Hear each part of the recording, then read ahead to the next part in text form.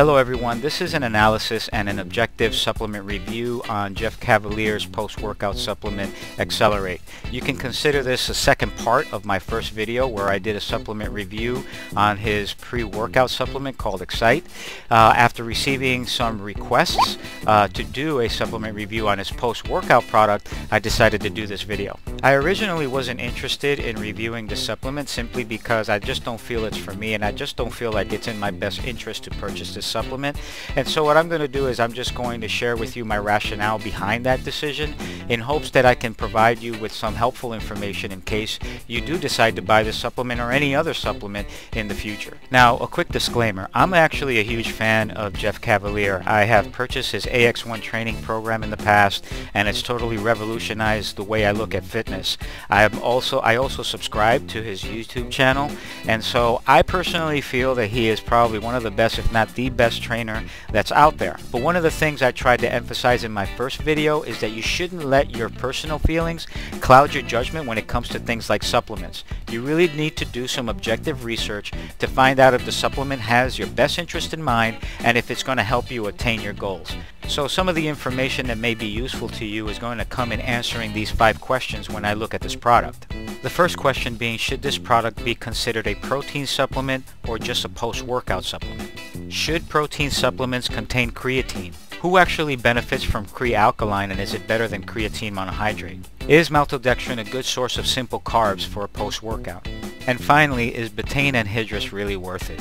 Now, one of the first things that I look at when considering a supplement is a company's claims about the product. According to the website, this product helps with muscle repair and helps build muscle and improves recovery. And you know what? You'll find that the ingredients listed here is actually going to help you with all of that. However, I do disagree with the claim that this is a convenient, high-protein snack, and this is why. One of the first things I do is I check out the protein yield of a protein supplement to find out how much real protein is actually in the product. So what I do is I take the grams of protein listed, which in this case is 30 grams. I multiply that by 100, and then I divide the total by the total amount of grams per serving, which is approximately 53 grams for 2 scoops. The end result comes out to be approximately 57%. So now, when we're talking about protein supplements, that means that out of every dollar that you spend, only 57% of that is actually spent on protein. The other 43% is whatever the manufacturer adds to that product. Now, that may or may not meet your standards, but let's take a closer look at the product. XLR8 lists that it contains 30 grams of protein, but that 30 grams is a combination of 3 different types of protein products, each yielding a different percentage of protein. So let's take, for example, whey protein concentrate. Whey protein is derived from milk. Now, protein is taken out and put in a concentrated form, but still contains a certain amount of lactose and fats and carbs. Now, a certain percentage of those fats and those carbs are taken out through a filtering process, and whatever you have left over is the actual protein that you get. So a high quality protein concentrate can yield anywhere between somewhere in the range of 75%, and a low quality protein concentrate can yield as low as 40%. Now, if you want to learn a little bit more about that, Jeff Cavalier actually has a really good video that gives you an overview of the different types of protein products that are out there. And what I'll do is I'll put a link to that video in the description box below. But I think that one of the concerns that I have when reviewing this product is that Jeff doesn't state how much of each product he's using. I mean, is he using a third of each product? Is he using more of one product than the other? And I think that that's important because it helps me determine how much actual protein is within the product. Let me give you an example. Alright, so here's a supplement label from another supplement company that I frequently use. This is their whey protein powder, and you'll notice that they list how much whey protein concentrate they used and how much complete protein was extracted, which in this case is about 80%. Here's another one of their products, which is actually a protein blend of 2 different types of protein. Again, you'll notice the amount of each type of protein that they used and then the amount of protein they extracted from those products. When you add both of them up, it equals out to approximately 25 grams of protein. Another topic that I want to share is the fact that this supplement contains creatine, and I bring this up for two reasons. Number one, we know that creatine has several nitrogen bonds that can be counted as protein in the supplement label. So what that means is, out of the 30 grams that is reported in the supplement label, I can't tell how much is actually dietary protein and how much of that is creatine. And you see, that's important, and this is the reason why. Because if you've got, let's say for example, you've got 30 grams of protein that's listed within the product, but 5 grams of that is actually reported coming from the creatine, I can tell you right now that creatine and protein is not the same thing. Protein is a lot more important than creatine. The second reason why I bring it up is because that information isn't clearly explained in the product. I don't know if and how much the creatine affects the amount of protein that is listed in the supplement facts. Now, some people may have a comment saying that I'm insinuating that the protein in this supplement is spiked. Now, let me be clear about this. I am not saying that this product is spiked. I think that Jeff Cavaliere has made it quite clear and evident to all of us that he lives by an ethical standard that we wish a lot of the personal fitness trainers and a lot of the supplement providers would live by. I believe that the intention of Jeff Cavaliere and AthleanX is to produce a product that's powerful and effective as a post-workout supplement, and this is what they are producing. So as a result, I look at this product as a post-workout supplement and not a high-protein snack as it's listed on the website. I mean, I just don't snack with creatine or Betaine Anhydrous for that matter. Which brings me now to the type of creatine that this product uses. XLR8 uses Kre-Alkalyn, which is a buffered form of creatine, and some may wonder, is this better than the traditional creatine monohydrate? And the simple answer is that there's no evidence to support the claim that one type of creatine is better than the other. And you have to be careful when doing your research online, because a lot of the research is actually, in my opinion, flawed, and I'll show you what I'm talking about. Here you have a study from the Journal of the International Society of Sports Nutrition, where they compared Kre-Alkalyn with creatine monohydrate and found that Kre-Alkalyn is basically no better than creatine monohydrate. They conducted this study on 36 men. Some were given Kre-Alkalyn and others were given creatine monohydrate in the form of Creapure, which is manufactured by AthleanX in Germany. Now, if you pay close attention to the research and actually read it through, you'll notice that towards the end that this research was actually funded by AthleanX in Germany. AthleanX is actually a producer of creatine monohydrate. So to me, that means that this research is unreliable, because of there's a strong possibility of there being a conflict of interest. And you see, that's what we need to do when we're doing research, is we need to be a little bit more astute and pay attention to things like that, so that we can be better informed when we decide to go ahead and purchase a supplement. So I think that the point I'm trying to make here is basically who's going to benefit from Kre-Alkalyn, okay? Because obviously we don't have any research that proves that one form of creatine is better than the other. But Kre-Alkalyn is less acidic, and so therefore it will be better absorbed in your body and it will sit better in your stomach. I actually have a friend who can't supplement with creatine monohydrate because he gets sick to his stomach all the time, and so Kre-Alkalyn is a better option for him.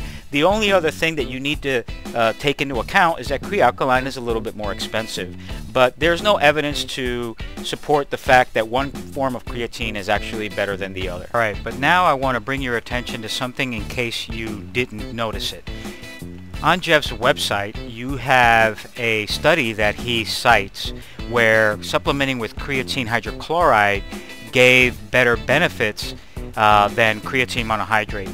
Gave better benefits in terms of fat-free mass and body fat percentages. Now, even though creatine hydrochloride is not included in his post-workout supplement, it is included in his pre-workout. Let's take a closer look at this study. According to this study, 40 men were separated into 3 groups.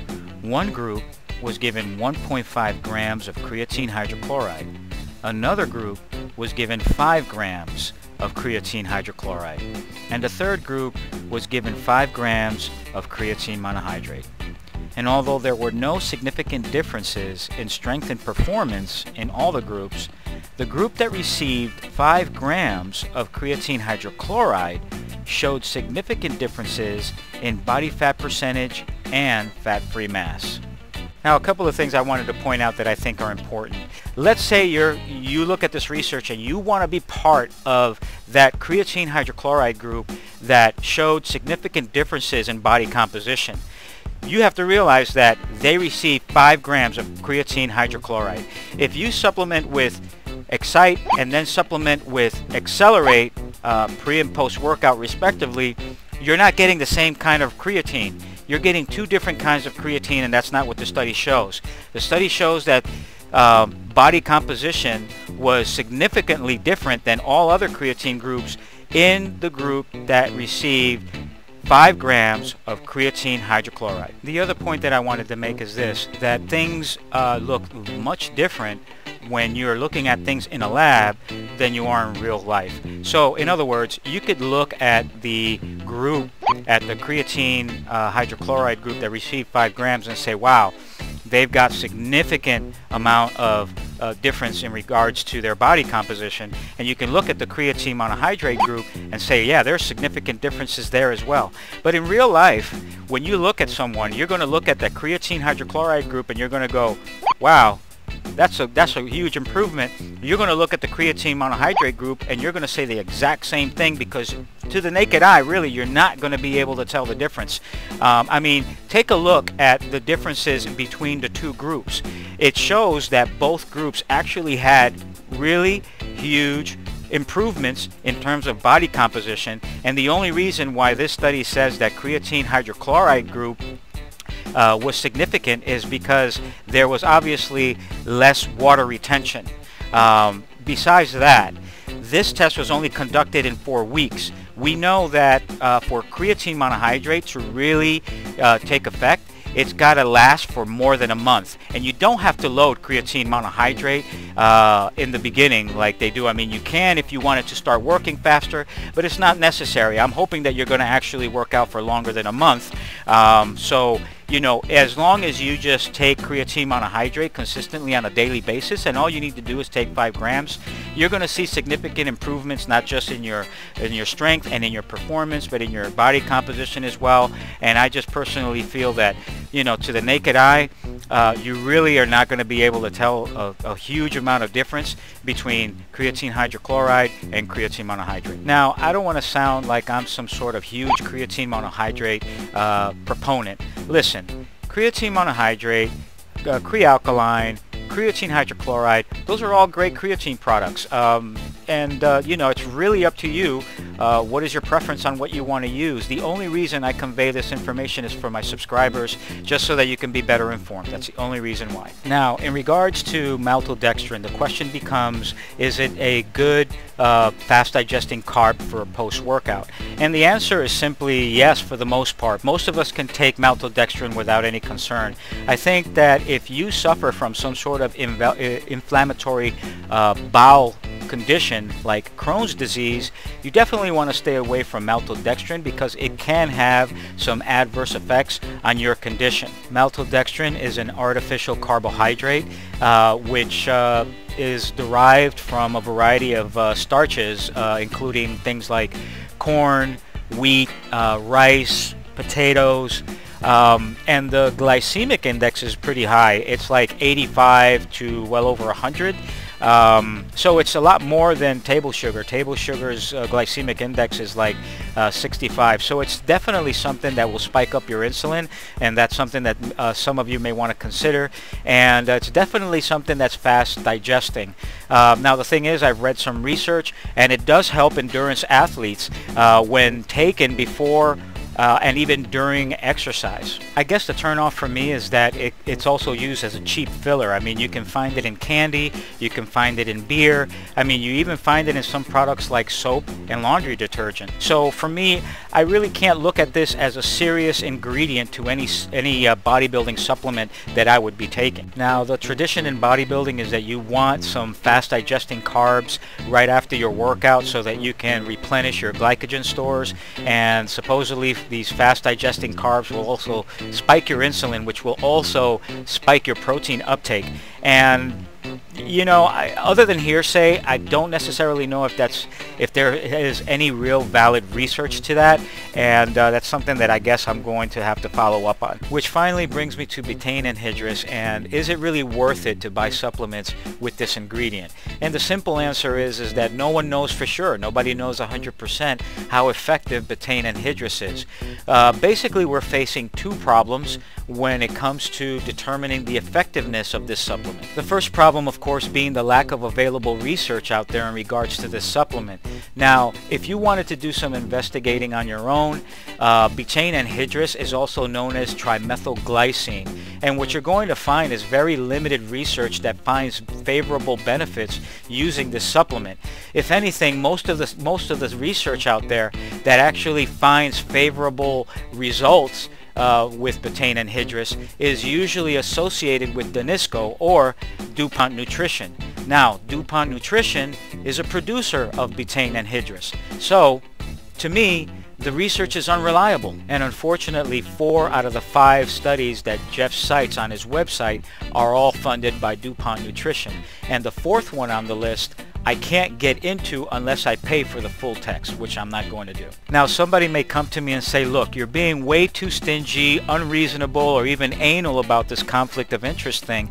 And the truth is that I just don't trust a daggone soul on this earth. I mean, listen, we live in the type of world where people will literally sell you poison to make a buck. And the more publicly traded a company is, the worse it is, because now their interests are for their stockholders and not for you and me as consumers. The second problem that we have is that it's very difficult to listen to anybody who has great things to say about Betaine Anhydrous, because the typical bodybuilder is going to stack up Betaine Anhydrous with other supplements that have been proven to work. So, for example, a typical person would probably take caffeine and L-tyrosine as their pre-workout to enhance their focus and give them energy. They'll probably also include some L-citrulline malate in there to enhance their performance. And then on top of that, as a post-workout, they'll take their creatine, they'll take their beta-alanine. Obviously, those supplements will also enhance your performance in the long term, and also will take protein, and that's going to help you with muscle building. And so when you stack Betaine Anhydrous on top of all of that, how can you even tell it's even working? You can't. Now let's talk about some facts in regards to this product. You're going to be getting 1250 milligrams of Betaine Anhydrous with the XLR8 post-workout supplement. If you stack that with the X-cite pre-workout supplement, you're also going to be getting 1250 milligrams of Betaine Anhydrous there as well. And that seems to be consistent when you're looking at the research in regards to how they actually supplement. They supplement with 1250 milligrams of Betaine Anhydrous before and after the workout. Now, when I was doing my supplement review on X-cite, I had stated that the Betaine Anhydrous on that supplement seems to be underdosed when looking at it as a standalone supplement. And somebody made a comment on there stating that I need to do more research because it is not underdosed if you stack it with the post-workout, because it also has Betaine Anhydrous. Now, let me tell you how I feel about a comment like that. That's exactly the type of collaboration that we need to have on YouTube, because remember, none of these supplements are regulated, and so really it's up to us to try to count on one another to identify something that's wrong or sketchy, or even identify something that's really good, because that way we're able to help each other out and we're able to hold these supplement companies accountable. So I hope I was able to provide you with some helpful information, and I will conclude by saying this: some supplements will work for some people sometimes. Good diet and nutrition work for all people all the time, every time. See you at the next video.